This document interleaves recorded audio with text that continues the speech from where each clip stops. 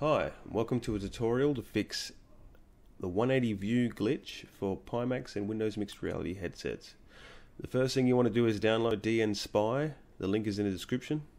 So we're going to open that.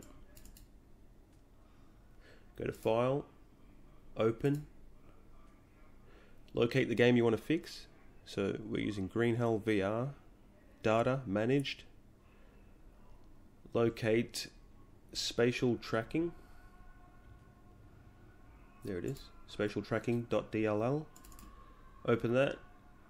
Now, on the left here, drop down Unity Engine Spatial Tracking, Pose Data, Get Data from Source, and on the right here, just right click, Edit Method. All we need to do is edit Center Eye, change it to Head. Basically, all it's doing is if the game calls for center, it's going to return head no matter what. And that's it. Compile, file, save module. Make sure to make a backup just in case something goes wrong. Overwrite.